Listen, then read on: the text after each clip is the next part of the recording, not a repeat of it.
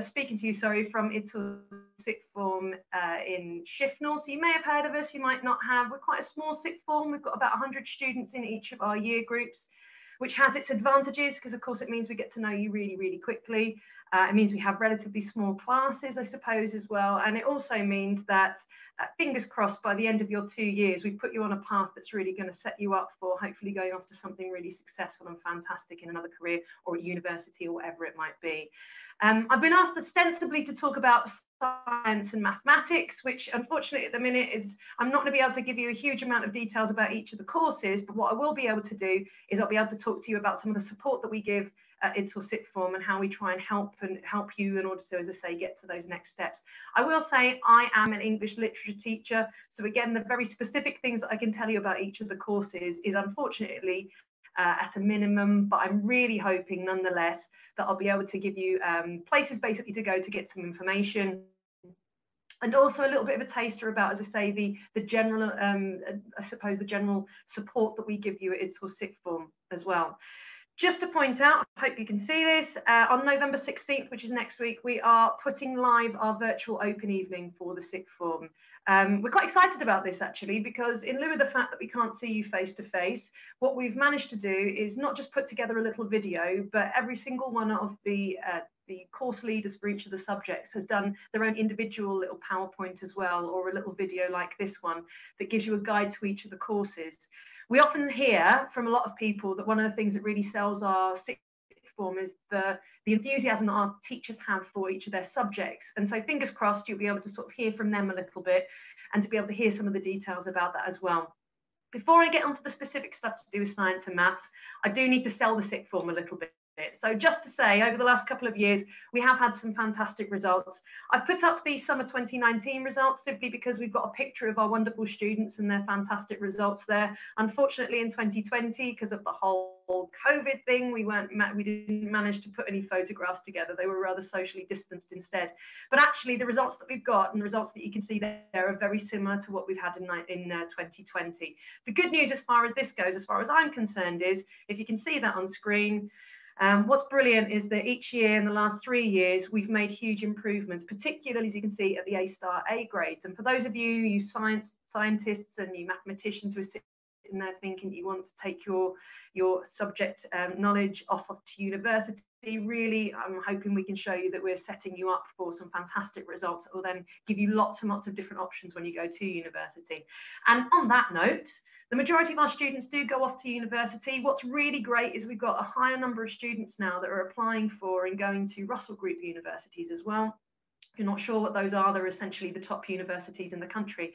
And it means that really we've got students not just going to university to do courses, but they're doing really fantastic courses, which, as I said right at the beginning, and I'll keep on probably saying as well, sets you up for a fantastic career afterwards as well. As far as the subjects go, as you can see, I've underlined the ones that are specific to science and maths.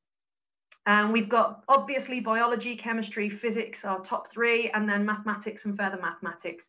I will say with further maths that it often has very small numbers of students that are taking it. This year, we actually only had 2 students that wanted to do it, and the one student who decided that he was going to come to us is actually doing that now almost like a session 6 activity rather than having a specific class himself, although we do have year 13s that are doing further maths at the moment. So it does tend to be those students who really are wanting to carry this on at university, and certainly the one that's doing it himself at the moment, he's definitely looking at some of the top universities to go to next year as well. We also have, obviously, with other courses that we've got there, one of the things that I would absolutely suggest, and I will send this PowerPoint over and hopefully you'll be able to get some of these guides as well. We have all of these guides as a PDF that's on our website, so please go to the website for it. But the one thing I always suggest, and it's probably the best advice that I can give you at this point, regardless of whether or not you want to study maths and sciences at university at all, for anything that you're looking into right now, you must make sure that you do your research, as I've put here. We find every single year when our students are doing their, choosing their university courses, looking into courses, normally they start to look at that in year 12, but some of them leave it a little bit late and start looking at the beginning of year 13. The problem is, if you haven't chosen the right A levels in the first place, then sometimes the door gets closed to quite a few courses at university as well. So as I put at the top here, some university courses are really obvious in what they ask for. You know, for maths, they're going to want maths, they're going to probably want further mathematics. If you want to go and do chemistry, it's likely that you're going to need to do that particular subject, obviously. Where you start to get a little bit more of the kind of the grey area is the stuff that's not quite so obvious. And I've put a couple of examples down here from experiences that we've had in the last couple of years with our students. So for example, last year, we had one student who was trying to apply for an accountancy course and actually couldn't get onto the course because he didn't have a grade 5 at GCSE for English language. He found out a little bit too late, and what ended up happening was in year 13, he belatedly tried to put forward for a resit because he only had a grade 4 in English language at the time, and unfortunately left it too late really for his application to university, and was having to kind of wait for his results to come through in January before he could actually contact the universities to say that he had that, and already had a couple of rejections. For dentistry, again, this is last year when one of our students was looking into it in year 12. He discovered late on in year 12 that he needed a grade 7 for GCSE in English literature as well, which seems like a bizarre thing to say. And again, as an English literature teacher, I was quite happy to see that they wanted something like that. But it's not necessarily always the most obvious things that you realise you need when you're looking at university courses. A lot of the science courses, particularly as I put here at Russell Group University, we're finding that some students couldn't get onto courses because they weren't doing an A level in mathematics as well. So what I'm trying to summarise here is to say this is not just about the courses that you're choosing for year 12. That's not just about doing your research and finding out what you need to do to get onto the course at A level. What you should really be doing, if you're thinking that you want to go into something like that at university at that higher level, you must make sure that you do your research beyond that as well. Because otherwise what you're going to find is, as a couple of our students have unfortunately found, that it's a little bit too late to do anything about it. It doesn't mean that it's completely lost and that you won't go to university and you won't get onto courses. Both of those boys managed to get onto fantastic courses. But what it does mean is it might not be the one that you really want to get into, and you're kind of cutting down on your options as well. So again, particularly for science courses, start looking now at university courses and the different types of courses that you can do as well, because that's going to give you a bit more information.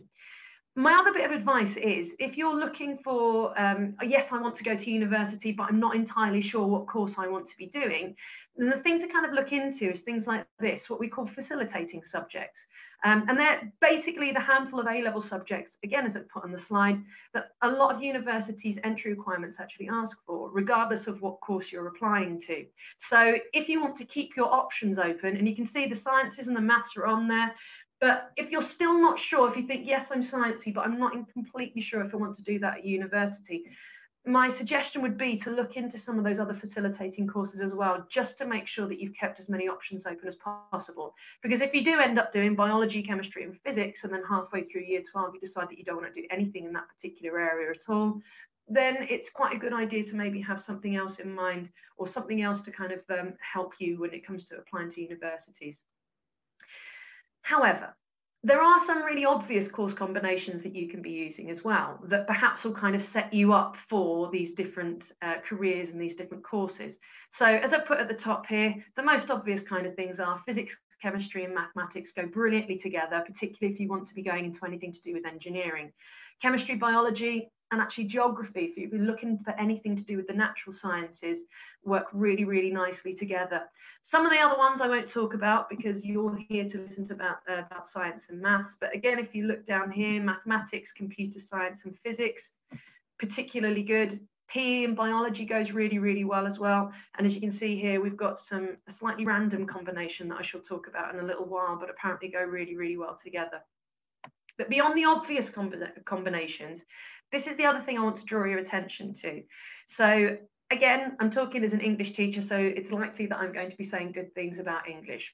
But just because you want to go into a sciencey area or a mathematical area doesn't necessarily mean that you should dismiss some of those other subjects completely. So for example, the sciences with English, believe it or not, can actually be a really, really good thing.